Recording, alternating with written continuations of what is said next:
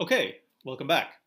So we just calculated a scattering amplitude to one loop order, and we found that it depends on this parameter lambda, which is the cutoff in the momentum integral that we had to do. So because it's a cutoff, that means that we should take lambda to infinity. But what that means is the scattering amplitude to scatter together two particles, two phi particles, goes to infinity as we take lambda to infinity. And therefore it is divergent. This is very problematic because a scattering amplitude is a probability, and it makes absolutely no sense for a probability to be infinity. Okay? So at this point, this looks really, really bad, and you might be tempted to just go crazy and panic. Okay? This doesn't make any sense, so we should panic and give up on quantum field theory altogether. All right. Okay, so I will give you some time to do this, to panic. Take your time. You can pause the video if you'd like.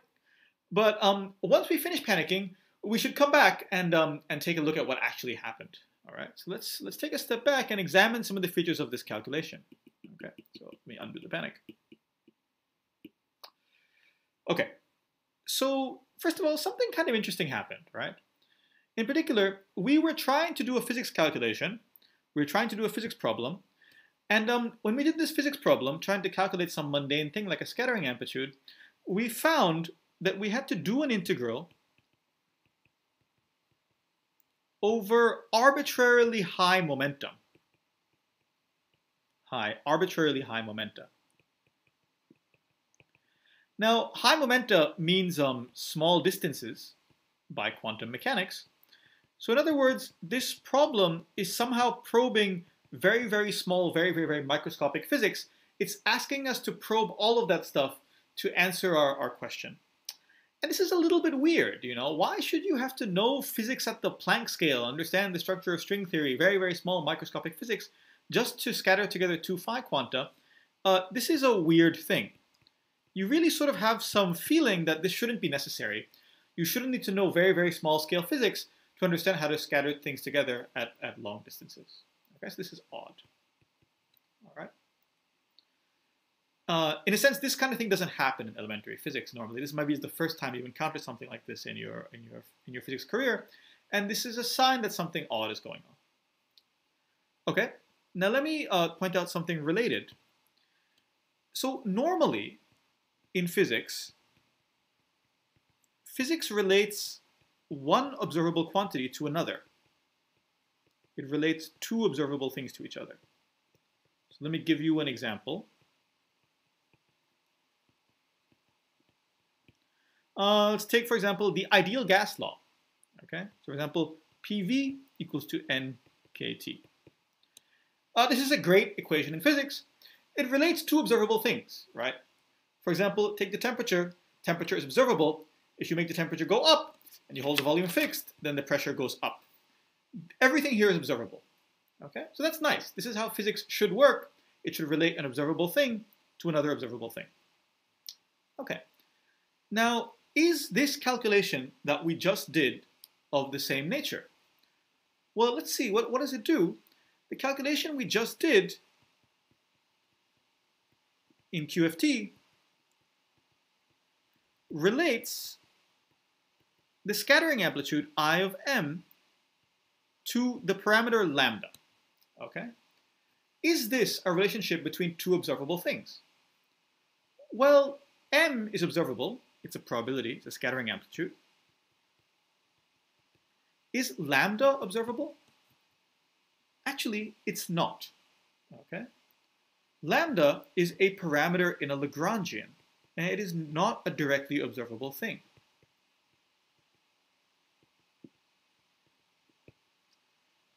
So in other words, to make this more clear, to make this more obvious, I'm going to call lambda not the coupling, but I'm going to call for a while lambda the bare coupling to make this completely obvious. Lambda is a bare coupling and is not immediately directly observable. Okay? So the parameter, the infinity that we just observed, that we just found in our calculation, happens in relating an observable quantity, Im, to an unobservable quantity, lambda. a parameter in the Lagrangian. And therefore, there is no immediate reason to panic because we can't observe this infinity, this divergence. Okay?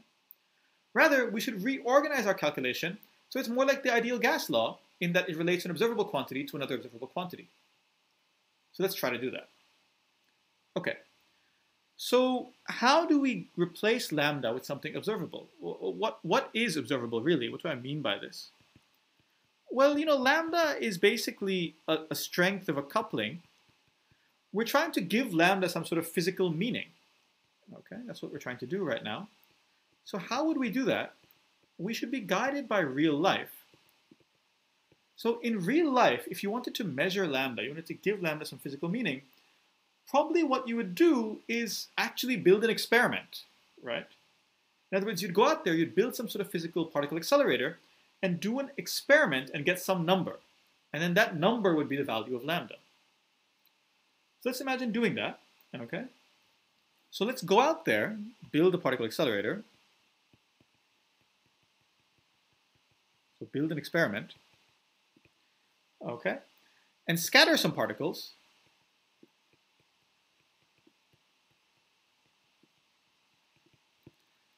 And observe some scattering amplitude and use that to define lambda. But when I say scatter some particles, I have to tell you at what kinematics, what energies and momenta am I scattering them at. So let me imagine scattering them at S0, T0, and U0, where this is a particular value of the Mandel-Stem variables that is convenient for me to do my scattering experiment at. Okay. And then I'm going to measure the matrix element, IM, at that value of S0, T0, and U0, and use that to define my physical coupling minus I lambda P. Okay? So lambda P is a physical coupling that I have defined in this very physical way by actually doing an experiment and using the observed number to define it. Okay? So lambda P is not the same thing as lambda. Lambda P is defined by this relation here. This thing here is really a definition. But we do know how it is related to the bare coupling lambda. In particular, we just did a calculation, a theoretical calculation of this scattering amplitude IM.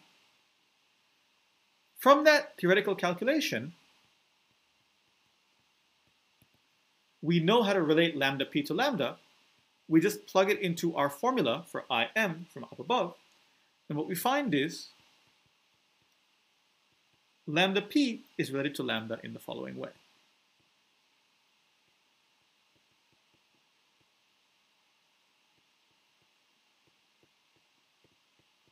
Where here I am just transcribing the formula from above.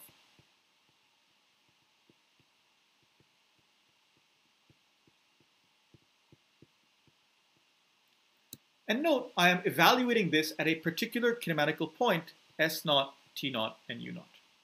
Okay? Because that is the value at which I defined my physical coupling lambda P. Okay. So now we have a relationship between lambda P and lambda. Lambda P, of course, is observable because we defined it in an intrinsically observable way, and lambda P is not observable.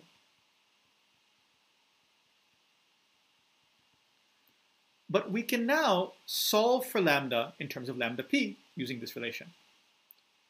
Now, you may be tempted at this point to try to solve this quadratic equation for lambda. You don't have to do that because we're working in perturbation theory. Okay? This is only correct to lowest order in lambda anyway. And what that means is that there's a relationship between lambda P and lambda, which is something like this. You can read this off from there. And what that really means is that in this second term, it does not matter whether we use lambda or lambda P. They're both correct to the same order. So in particular, it's quite easy to solve this for lambda as a function of lambda P.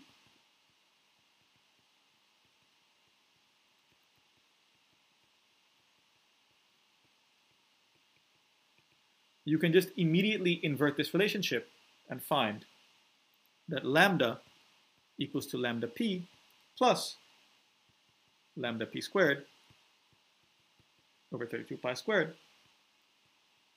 times log lambda squared over s naught plus log lambda squared over t naught plus log lambda squared over u naught. Okay. So notice that the sign between the lambda p and lambda p squared is different from the sign here, the relative sign here. If it's not immediately clear what I did here to derive this, I encourage you to pause and just take a step back and just verify this for yourself, that indeed these two formulas are exactly equivalent up to order lambda p cubed. It's really crucial here that lambda p is the same order as lambda. That makes it much easier to establish this relationship. Okay? If this is not clear, just pause the video and take a second and verify that this relationship here, the first one, implies the second relationship here. Okay? But now that we have the bare coupling lambda as a function of the physical observable coupling lambda p, we can now plug this in to the expression for the scattering amplitude. So plug in lambda as a function of lambda p into Im. If we do that, what's going to happen? Well, by construction, this dependence on the cutoff here is going to go away. And what we find is that Im as a function of st and u equals 2 minus I lambda p plus lambda p squared, I lambda p squared over 32 pi squared log of s naught over s plus log of t naught over t plus log of u naught over u. Oops, my head is in the way. So this is our final expression, which relates an observable quantity to another observable quantity, lambda p.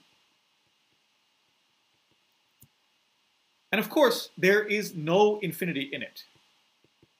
It is completely finite as you take capital lambda to infinity.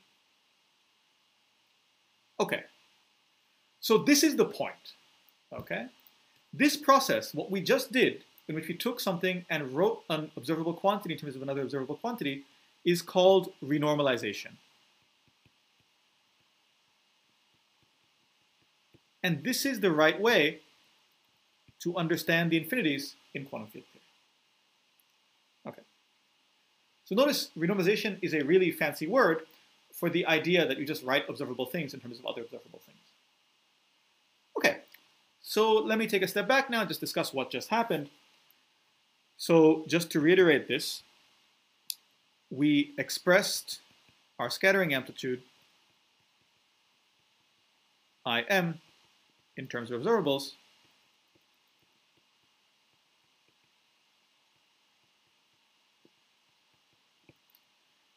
as a result, the infinities went away.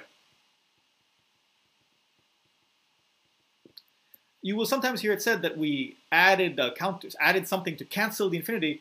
We're not really canceling the infinity. It really just went away all by itself. Okay, and that's the point. We didn't have to cancel it. It really just isn't there in the observable answer. However, there is still an infinity in the problem somewhere. The infinity is in the relationship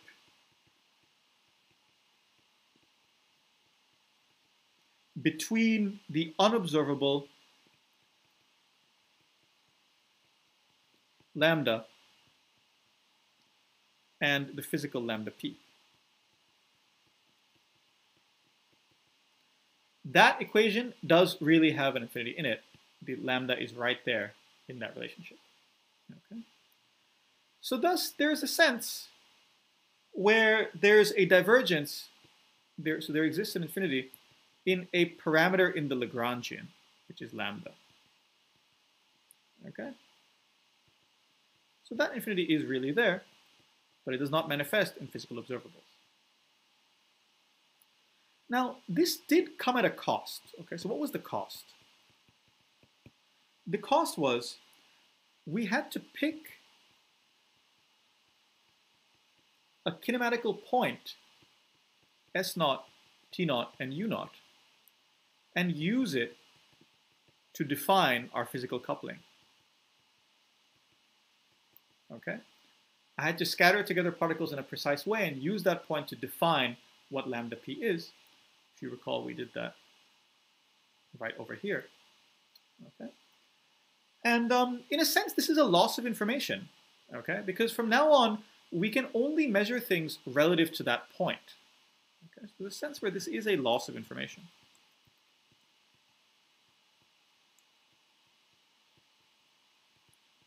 We only measure things relative to that point.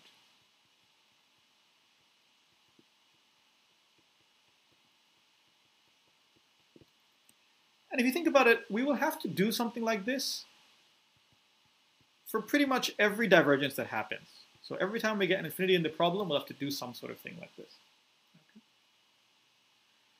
But I claim it's not a huge cost, because once you pay this cost, so once you specify this small piece of information, this bit of info, then you do have a lot of predictive power, because you can measure the momentum dependence of the scattering amplitude.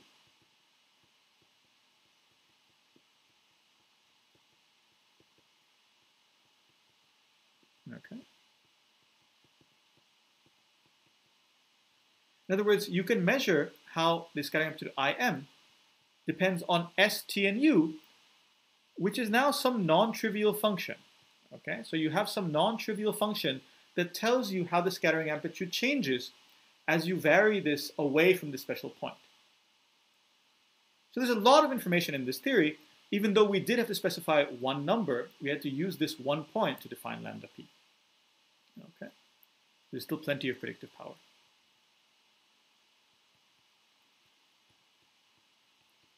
Okay, so if you understand this, this is the point of renormalization. And now what we have to do next is to understand how to do this systematically. And we'll do that in the next lecture, or in the next video.